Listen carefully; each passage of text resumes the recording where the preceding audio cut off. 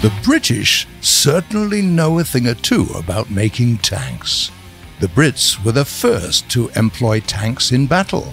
They are also the makers of the legendary Centurion MBT, and also the people who designed its 105 Royal Ordnance L7 cannon, somewhat of a gold standard for tank guns. Today, we're going to talk about one very special type of vehicles made by the British, their heavy armour. The Conqueror, the Churchill, and their other armour-clad brethren. The first thing that you have to know is that the British had a separate, distinct group of tanks called infantry tanks. According to the concept, an infantry tank was a well-armoured vehicle capable of breaking through enemy defences and supporting Allied infantrymen in an attack.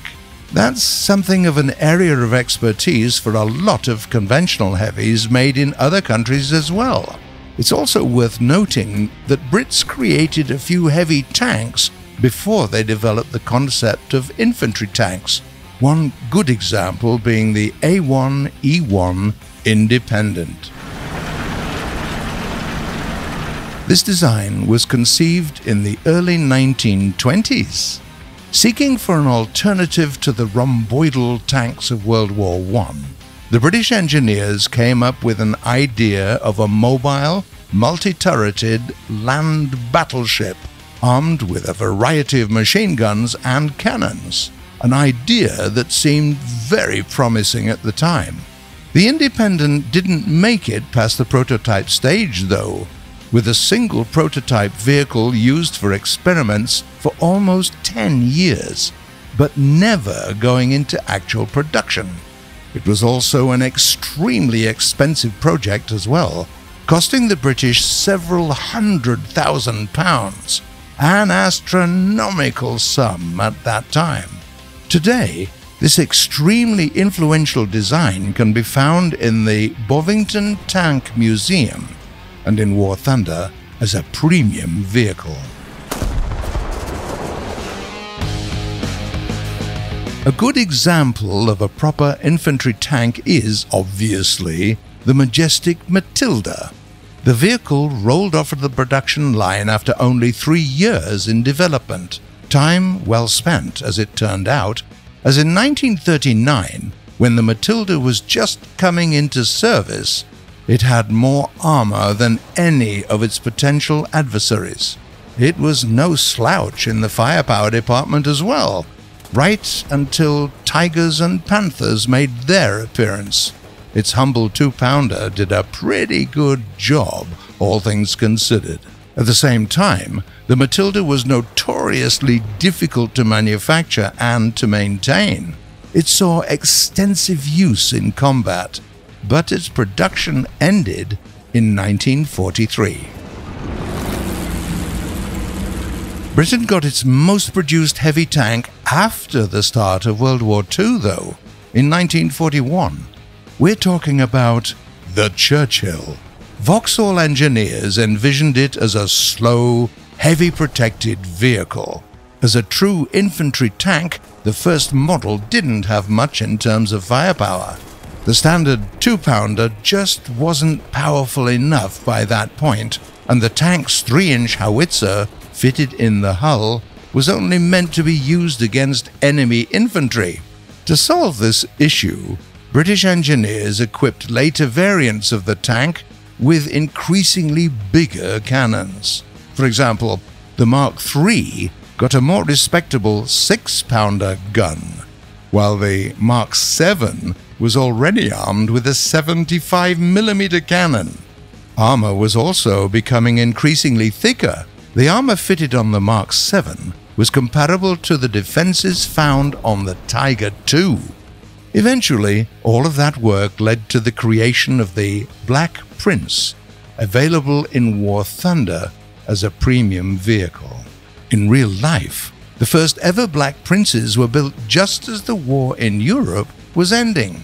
But in War Thunder, this experimental design gets its own chance to shine.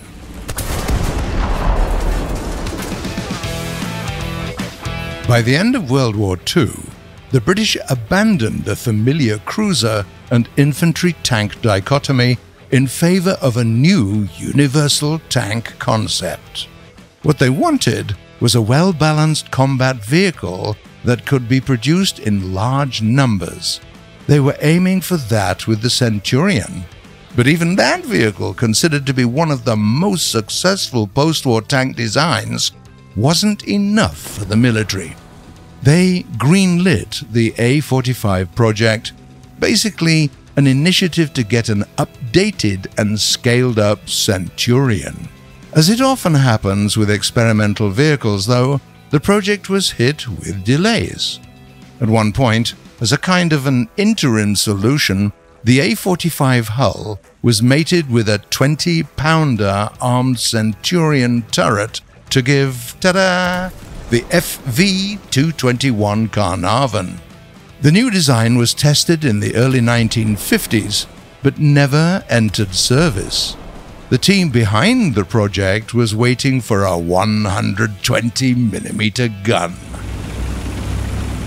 The work on the last progeny of the A45 project, the Conqueror tank, finished only by 1955. The Conqueror was an impressive vehicle with decent armor and a good gun, but it was slow, with a somewhat dated suspension design, and it was hardly a universal tank by any stretch of the imagination.